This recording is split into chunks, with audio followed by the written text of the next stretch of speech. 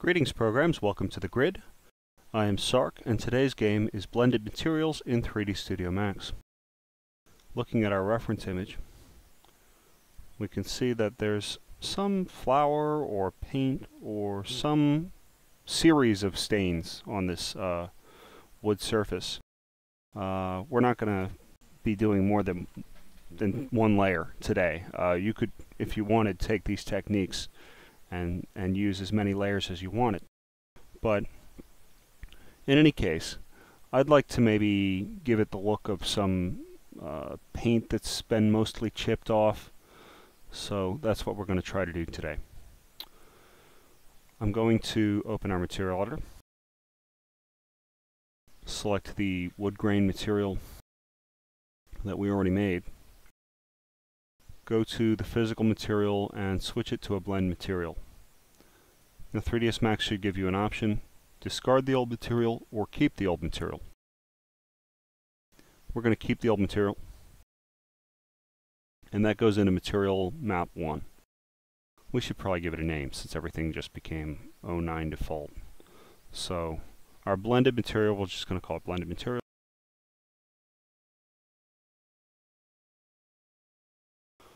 Under here, we're going to name this wood grain. You know it's your wood grain because it's got these maps that we put last time, right? So that's how you tell the difference if you're having trouble. But it should be in the first material slot.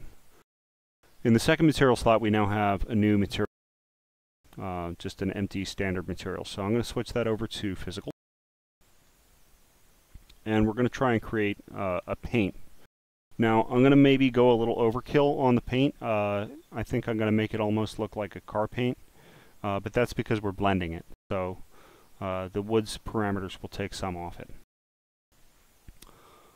So I think I want to go to advanced mode because I need more physics stuff. We definitely want to have some reflections in it. Very subtle reflections, right? So first for the clear coat, yeah, I think it ought to have a clear coat. Maybe like 0.5, nothing too crazy. Just a touch of roughness. Leave the index of refraction right where it is. That looks pretty accurate. Effect underlying, maybe just a bit, maybe like 0.1. And I don't think I want to bring any roughness with that. So just, yeah, that'll do. Base parameters, 1 is good. I'm going to choose a color that we're going to be able to tell apart from the wood. I thought about like doing something really subtle with like a beige paint that's almost white, but I think there's enough. Our wood grain gets desaturated enough as is, so I actually want to make something like a periwinkle. Pretty light. Gets desaturated a little bit, but yeah, okay. I probably need to bring that saturation up just a touch. So there's our base color for our paint. Let's have some reflections. Oh, roughness. Should the paint be rough at all? Yeah, actually it should be pretty rough. It should be like 0.8 because it doesn't want to be like hyper smooth. The reflections, on the other hand, need to be like 0.1. Maybe just a touch of metalness, like 0.3. And an index of refraction should be what on the reflections? Like 1.2. Nothing too crazy there. So let's see how that looks. I'm going to press this button, Show Shaded Material in Viewport. Wait, what do I want to do? Oh, we're going to go back up to our blended material, and I'm going to set the mix amount to 1. Or 100. 100. So now we're just going to look at our paint, and we'll worry about mixing them in a minute. So looking back at our paint, I am going to turn on this shaded background. And that lets me see just like how crazy reflective it is. I think that might be a bit much. Let's try it though. Let's try it in our viewport. So we'll take a render of it.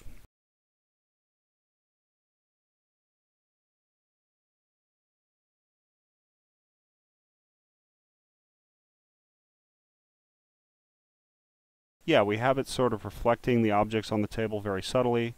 It's very, very bright. It looks like a coat of car paint just about. So maybe I overdid the metalness. I could take it down to like 0.1. See if we still get some of these subtle reflections.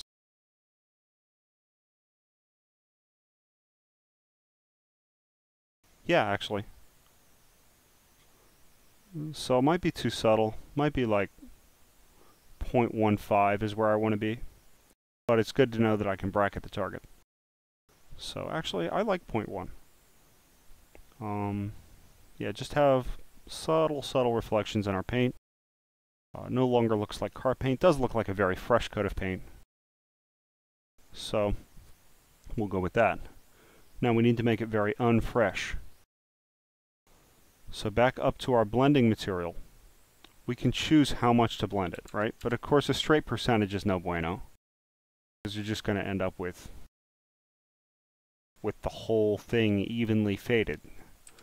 Take a quick render of that just for amusement's sake. 50-50. Yeah, not what we want at all. So we're going to have to put a map for our mask.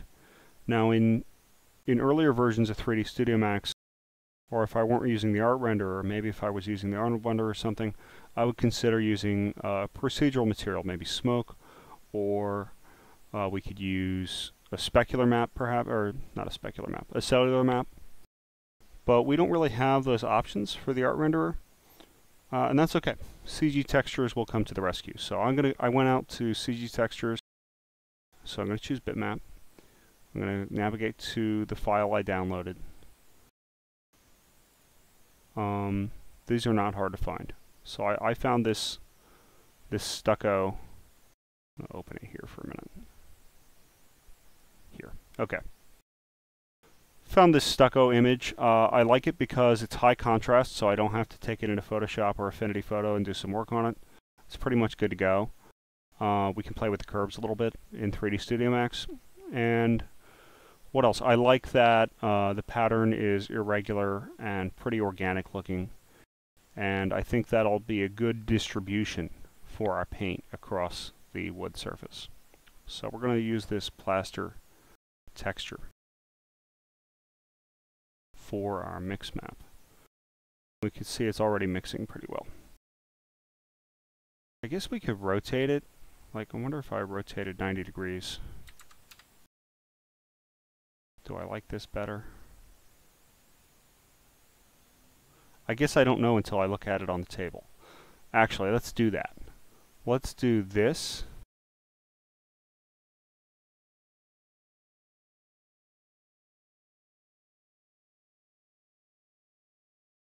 Interactive, I guess? Sort of.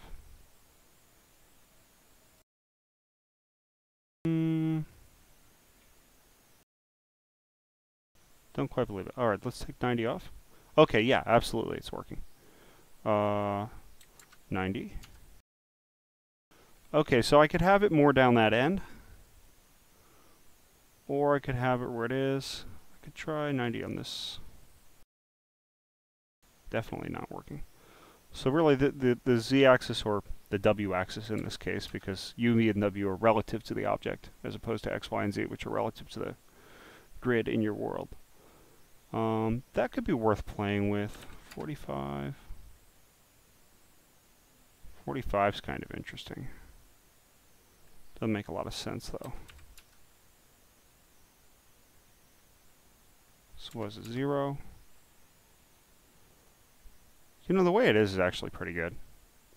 I don't hate that. I just feel like there should be more clinging to the end. Let me say 75. And now I feel like there's too much. So that's my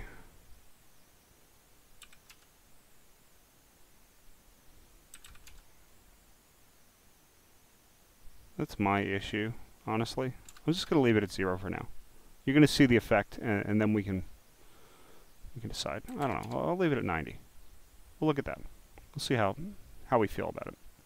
I think it's just going to be too much on the end, but I'm willing to try it. So there's nothing now for it at the moment except to give it a render.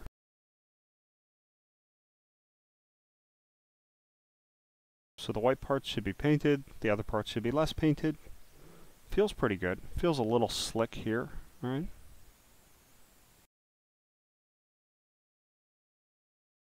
It's not bad, actually. So I kind of like this. I do feel like we lost a lot of the saturation out of our wood just with that clear coat and some other things. So I'm going to see if we can take our material,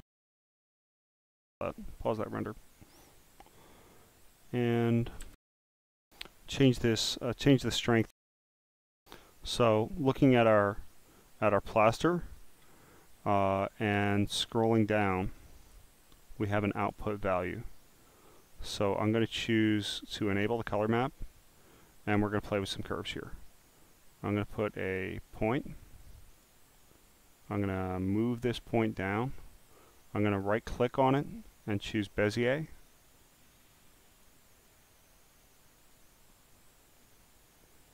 And do something like this.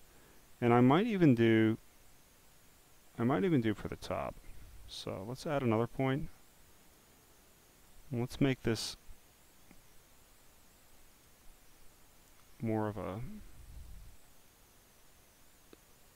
I don't know what you call this, S-curve. There's probably some fancy math word for it.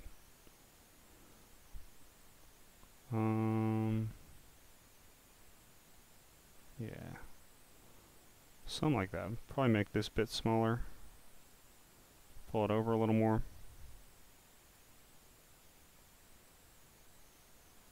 Okay. Let's see how our material behaves now. I think that we'll have our wood coming back to life a little bit. Yeah. Cool. Just tweaking the curves there, you get a lot of control. It would be the same as if you took the map into Photoshop and played with its brightness and contrast, basically, or played with the curves in there, the value curves. So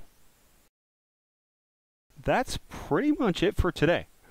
That's how you blend two radically different materials, and there's all kinds of different ways you could blend them on a gradient. You could go into Photoshop and draw the way you want them blended. You could export your UV maps and get really precise. This, for me today, definitely working. Feels like the material now has some layers of time built into it. So, giving the impression I desire. All right, folks. Good luck. Have fun.